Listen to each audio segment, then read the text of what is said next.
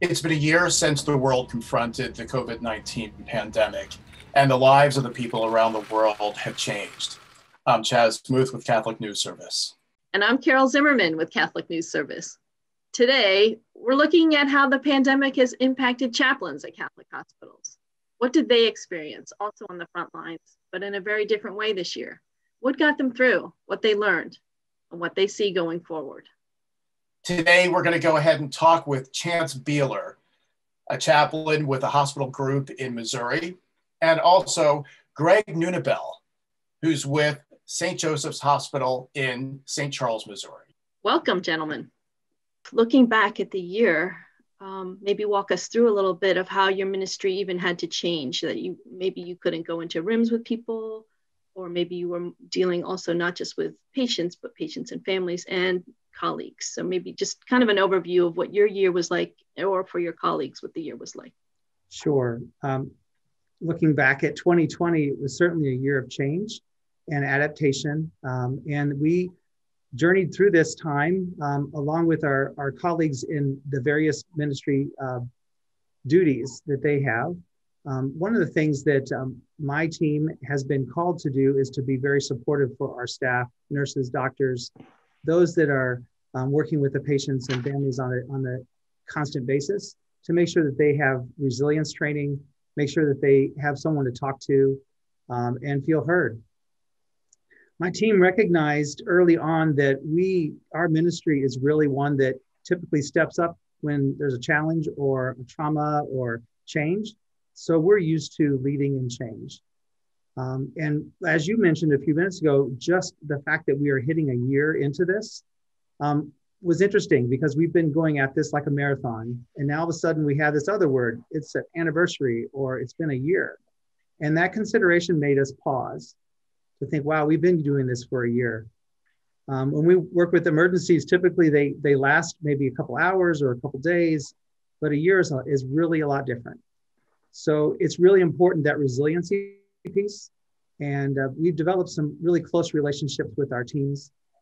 We take care of each other as chaplains. And we also then can better take care of the nurses and doctors and all those in our teams, including environmental service folks and food service, everyone. It's been a journey for us all. So looking back, what do you think are the things that stand out for you as just so challenging, and conversely, so rewarding, or so where you were able to connect people with their faith and bring them comfort? I think initially, what was challenging for us was this sudden leap into technology, kind of like what we're doing right now. We had known that there had been folks doing telechaplaincy for a while, and we were suddenly supplied with iPads, and we were calling patients in rooms that were isolation patients, because we were trying to conserve PPE so those frontline folks can have those first and that we wouldn't run short. We were asked to find new ways to connect with those patients and connect them with their families. Then we had our visitor policy changed for a while, and we were trying to connect folks with their clergy and their families and their friends via iPad Zoom meetings. So we had to learn how to do that too. What we found, though, was that our patients really appreciated the fact that we were calling into the rooms, we were doing our best in these circumstances, and they appreciated having someone to talk to pray with, even over the phone. So we were a bit hesitant at first and concerned, but we fully embraced it now. And we find it's very helpful especially with folks that have family across the United States. We can bring them together quite quickly. And it's more than just a telephone call. We can do those Zoom meetings.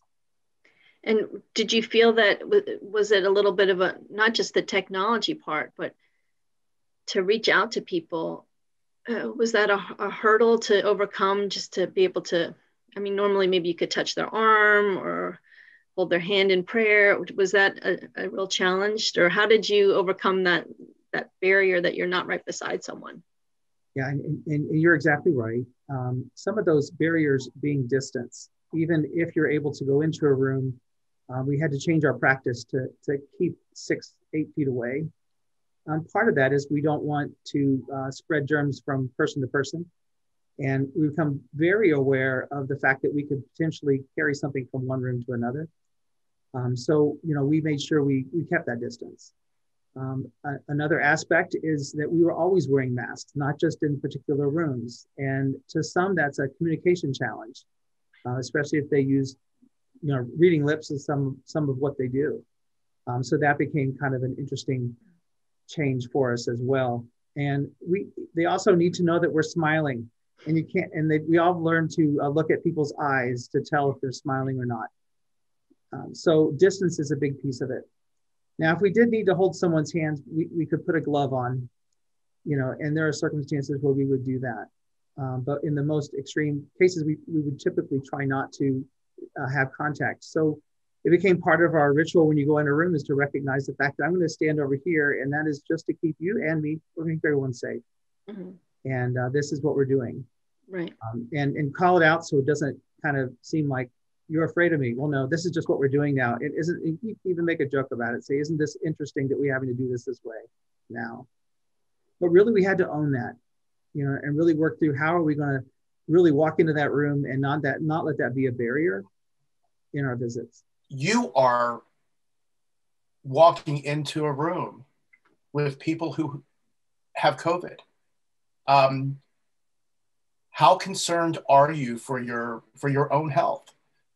Just to answer that question about walking in rooms with folks with COVID, I think it's important to know that we don't make that our common practice. We first seek out ways to do that either via phone or virtually if the patient's able to visit. We encourage our clergy to pray from outside the room as well, unless there's a need to go in. And then we partner with the nurses to make sure that we're doing absolutely everything right, even though we do it all the time, so we don't miss anything, to make sure that we're doing everything we can to protect ourselves as well. We're grateful that the shortage that we were concerned about early on with PPE has resolved, so that we're not prevented from going in those rooms. But we also want to make sure that we're also being cautious and not overexposing. Even after getting a vaccine, we're still being very cautious with that. And that's for our own safety. And also, again, like I mentioned before, you go into a room with someone with COVID, you don't want to spread that to the next patient. So, we're very careful about that as well. Well, you've also had the challenge, even if it's not a COVID patient, that maybe, or at least early on, there's been so much isolation that maybe you couldn't even go in a room, regardless if they had COVID or not. Maybe you still had to, wasn't there the isolation that people couldn't go in rooms or? Correct. So prior to COVID, we would go in isolation rooms of a different type. And we are used to using PPE. But during the early days, especially when we were planning for the surge and making sure that we were being conservative about our use of PPE, we stopped going in any of those rooms initially, unless we absolutely needed to take care of something in another way. So we would call those patients on the phone. Do people frequently